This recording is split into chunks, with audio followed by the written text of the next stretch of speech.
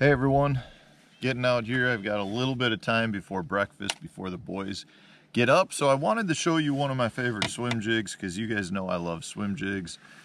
This is the Dirty Jigs California swim jig. This is a deep water swim jig. Specifically here I've got the 3/4 ounce in the Alabama Bream with a 3-inch Berkley Pit Boss. Guys, this is meant to be fished more like a deep water crankbait or a dragging bait versus a typical swim jig that you'd be fishing through really thick shallow water cover. This is a bait that will get you a swim jig presentation in areas that you normally can't fish it. It's great for deep weed lines, great for fishing brush piles, even if you've got some deep rock. If you're looking to bring a bait through heavy cover and deep water weedless, you need to check out a California swim jig. Let's go see if we can catch a few before breakfast.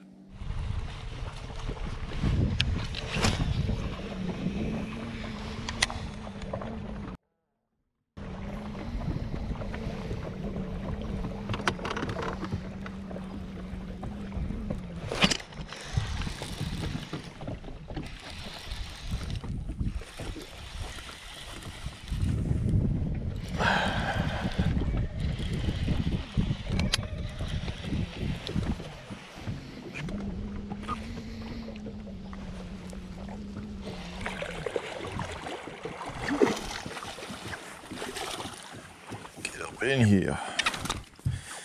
All right, beautiful California swim jig bass. Nice probably 2 1/4 fat, healthy, chunky fish. We'll get him back. All right guys, I want to point out a couple of things here for you on the old California swim jig. So I'm doing a couple of things. One, these fish are keying in on almost entirely just bluegill, lots of small bluegill. So I trim the skirt up.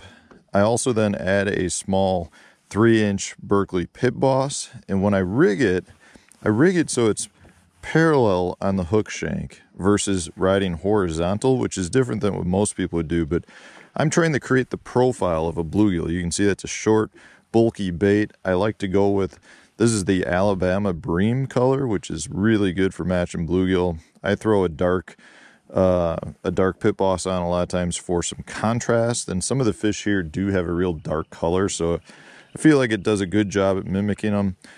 Just to rig the bait up a little bit differently, like I said, I trim the skirt up, and then I take some of the skirt off. You can see, hopefully I've cut some of those back.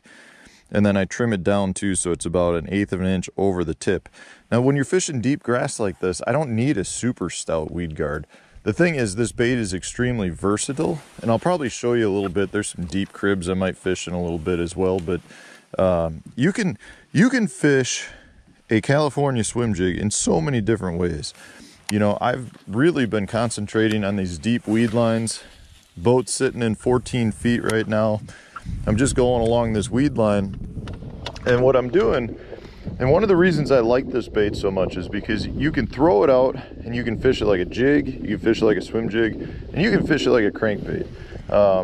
Generally what I'm doing is I throw it out, let it fall to the bottom, and then I'm either going to do a real slow retrieve like a crankbait, where I'm trying to just get it to swim right through all the individual grass stalks and really tick off the bottom. When I get buried in, I'll give it a good pop, almost like you would a rattle trap. But that's a really good way to generate strikes. That's what I was doing on the last one. So that's one way I'll retrieve it. Another way is I'll throw it out and I'll kind of do that burn stop. So I always let it go to the bottom. This bait is a 3/4 ounce jig, so it's a heavy jig. It's meant to stay deep. It's meant to be fished through deep, deep weeds, deep grass, that type of thing. So I let it go to the bottom, and then I'll just give it a burn, let it fall back, burn, let it fall back. That's basically a good way to generate deep bites anytime you're at. And what's good about this is it falls into that weed, and then I'll pop it right out every time. And what I'm fishing here isn't like super thick milfoil. What it is it's sandgrass with some mixed in cabbage. You can see it, maybe you can see that there's a stalk of cabbage right there coming out of 14 feet. So it's definitely a retrieve style that works extremely well.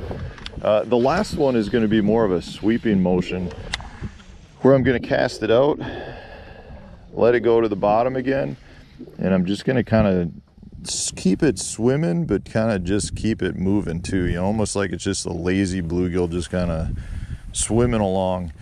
But generally speaking, if I'm trying to mimic bluegill, I'm going to go with that shorter, fatter, pit boss style trailer, almost your creature style trailer. If I was fishing, say, around you know, shad and cisco and alewife and blueback herring, I might go with something more of a longer profile, like your old boot tail swimmers.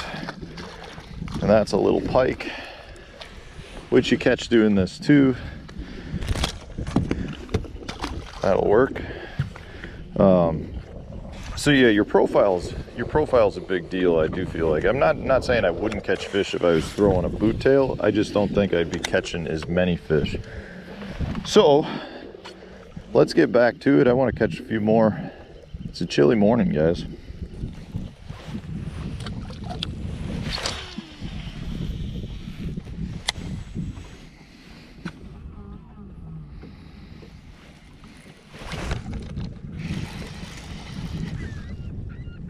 Oh boy.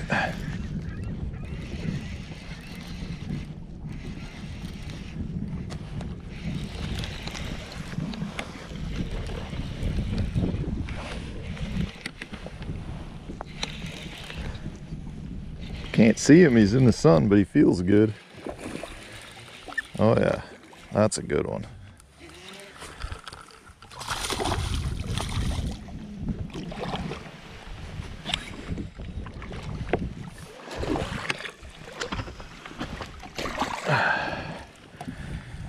That's a good one. They are so healthy here.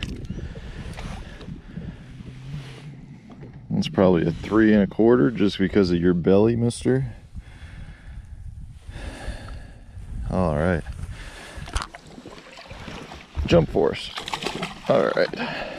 There he goes. Okay, a couple of things too to point out here. Your equipment is relatively important. You can get away with some good versatile stuff here. So I'm throwing, this is a 7'3", 3.5 power.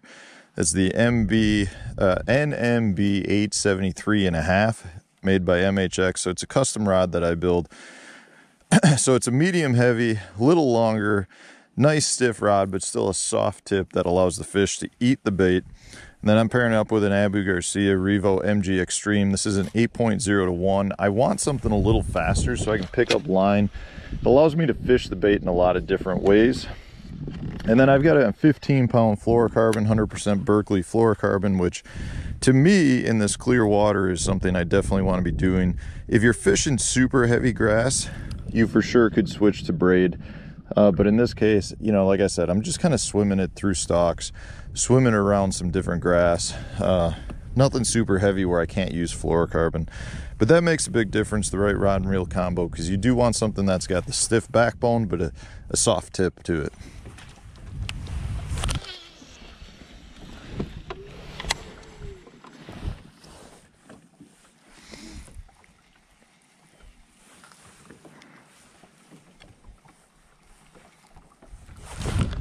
There's one.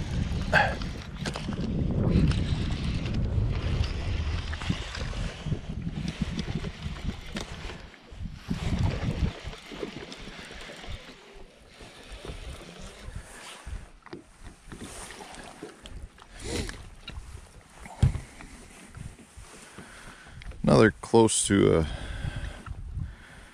right around that 14-inch size limit. They're eating it good.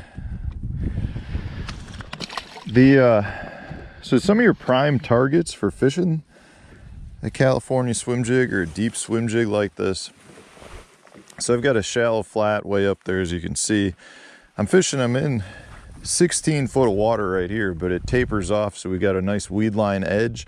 So your weed lines are great. If you've got some sort of points that come off, those are really good. I like trenches too. You know, this isn't a straight weed line. There's a little bit of a trench. It's a depression where the weeds kind of start to, they don't just start, they taper, slowly taper from shallow water into deep water. So it creates a lot of holes in the weeds. Oh man, that was another bite. And then what I've actually got is I've got the bowl-shaped taper right here, and then a little point that comes off. So these fish are actually kind of, that one was sitting on a point, and that last bite too. But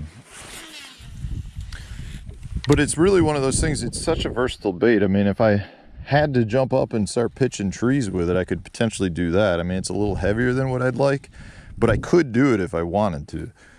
So, I mean, I've got, you can go fish deep brush piles, you can fish the weed lines. Anywhere you want to fish a weedless bait, you can do it. It really is a versatile bait, and it's one that is starting to get a lot more popular. You know, the swim jig up here in the North Country is one of the places where it started. That fish got my tails on the last one. You know, but it's pretty much a shallow water swim jig. And the California swim jig by Dirty Jigs came out, and that's got a lot of popularity out west. But it's really starting to pick up steam all over throughout the country because of its ability to catch deep water fish and do it in a very weedless manner. You know, a lot of people would throw a jig around, but having something that's got more of the tendency to swim will allow you to present the bait in a lot different manner than a normal jig. Well, there you have it, guys. I hope you enjoyed the video on the California swim jig and opened up your eyes to the deep water swim jig. There's a very good bite for that exists. So thanks for watching. I got to go have some breakfast with the boys, and then we'll probably come right back out on the water. Anyways, guys, stay tuned. We'll have another video coming out tomorrow.